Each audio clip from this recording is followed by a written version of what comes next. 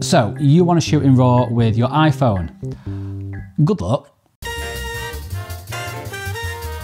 Okay, I suppose I can help. This video is for those who are brand new to the iPhone RAW format, whether you're switching from iPhone JPEG, another kind of phone, or from a traditional camera. Here are 5 things you need to know before shooting iPhone RAW. The first and most fundamental thing you need to know before you start shooting RAW on your iPhone is that you can't do it in the iPhone's stock camera app. You need to buy a third-party camera app from the App Store. Now you might be thinking, Dave, in the stock camera app there's a RAW button right here. Yes, that's true, but this does not refer to the RAW that this video pertains to. This refers to Pro RAW, whereas this video is about Bio RAW. Bio RAW is true RAW, meaning that the files contain exactly what the iPhone's image sensor captured and very little else, and they're actually more like collections of data than image files. Pro RAW, on the other hand, is Bio RAW, but there's a load of processing on top of the file. And this video isn't really the place to go into the differences between Pro RAW and Bio RAW. In fact, I've already made that video, which you can watch here. So head on over to the App Store on your iPhone to choose a third-party camera app. There's loads of different ones available with different features, different functionality at different price points. If you're not sure which one is right for you, I've got a few different reviews available on my channel. Now, all of these are a bit outdated. They're at least a year, 2, sometimes 3 years old.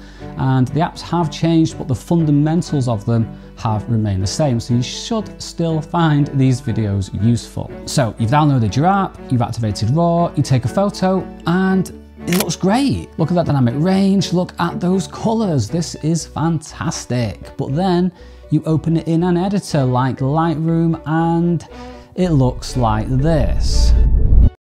Okay, so you go back over to your camera app and it looks like this. So what's going on? Well, remember when I said before about iPhone RAW files containing exactly what the image sensor captured and very little else?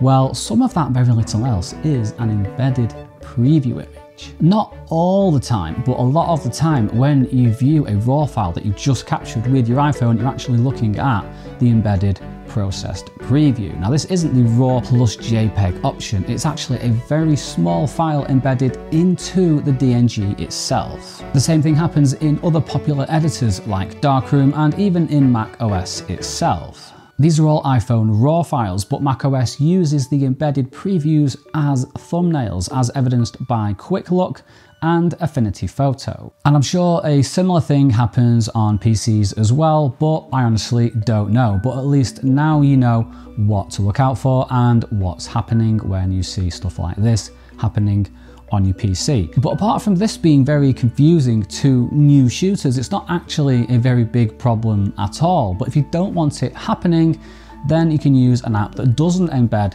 a JPEG preview at the point of capture, such as Reflex. Directly linked to this is the fact that the viewfinder, the thing you look at on the phone screen that you see when you're taking your photo, is lying to you. We've already established that RAW files look more like this than this, so the viewfinder is obviously processed, which can make it very difficult to achieve an optimal RAW exposure. The way I achieve the exposure that I want is literally by just taking test shots and then checking them in a proper RAW viewer, like Darkroom, and also using my experience in similar situations. But wait a second.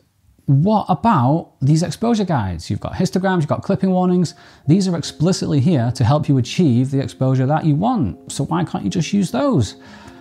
Well, I'm sorry to say, but they are also lying to you because they are based on the processed viewfinder image and not on the RAW file. And the problem with that is the fact that the iPhone's viewfinder is 8 bits, whereas the iPhone's RAW files are 12 bits, although there is some debate over what is the true bit depth of iPhone RAW files. They're 12 bits, we're moving on. But Dave, this EXIF data says they're 16 bits, they're 12 bits, we're moving on. So you've got the 8-bit viewfinder, which can display 256 tonal values per color per pixel. That's a lot.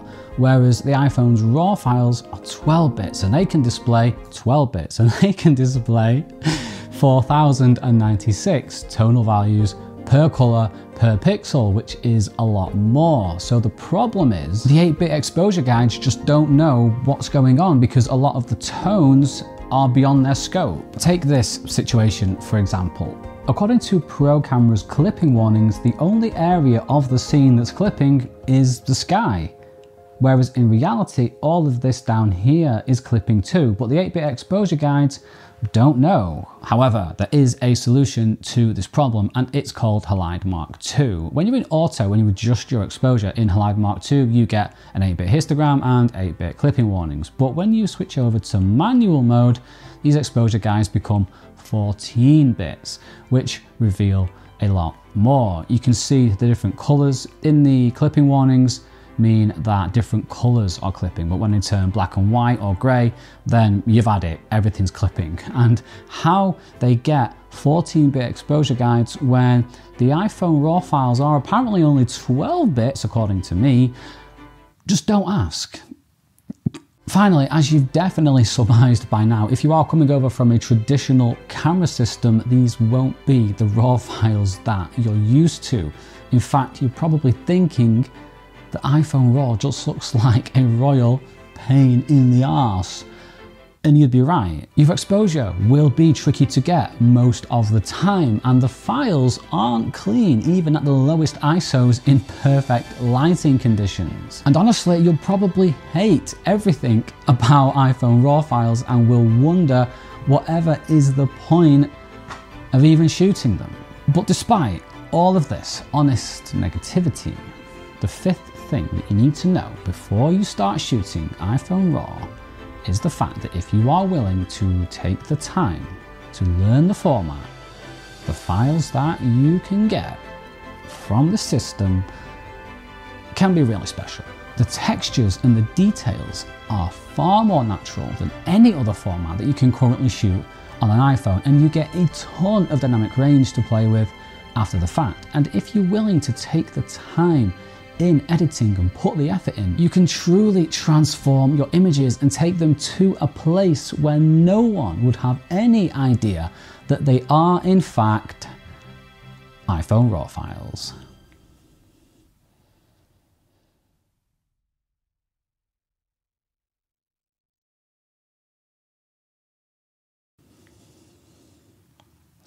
That is all